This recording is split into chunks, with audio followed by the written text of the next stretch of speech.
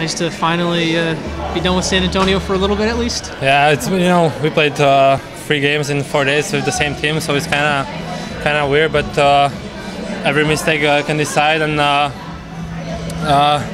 think power play was working for us in last couple of games. I think it was the biggest difference. You're out there on the penalty kill. What did you guys see on the penalty kill? It was pretty successful. I mean, scored 2 goals, almost two goals on the penalty kill tonight.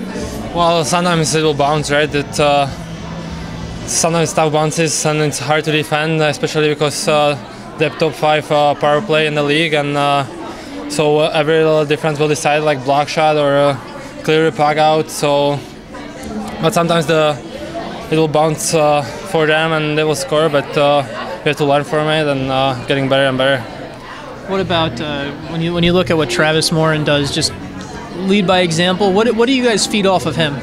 Well, he's always calm on the ice, and he's giving us energy on the bench and in the dressing room when we are losing or something. So it's always nice to have a guy like that, or Craig Rallo in the team, because us like younger guys, they will always cheer for us, and it will help us a lot mentally. So it's good to have guys like that in the team.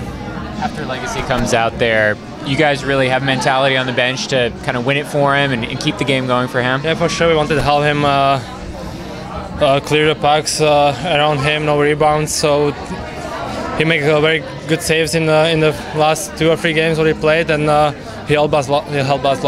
Yeah, it looked like after the buzzer went, you guys it seemed like everyone kind of went over there and gave him a pat on the head and things like that. Yeah, for sure. It's it's tough when you get called up, so it's always nice when you get help from someone, and you will cheer him up, and mentally you will go up, and you're playing better then.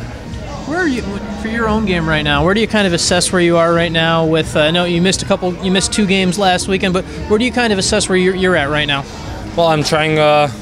Just doing my stuff, what I'm doing, routine, work hard on the ice, off the ice, and be in a good shape, because my role in the team is like a PK and 5-on-5 basically, so I'm not getting much power play time, but I got a different job than Travis Morin or Brendan Ranford or all these guys, so I'm just doing my job. Hey, Radek, thanks. Thanks a lot, Radek.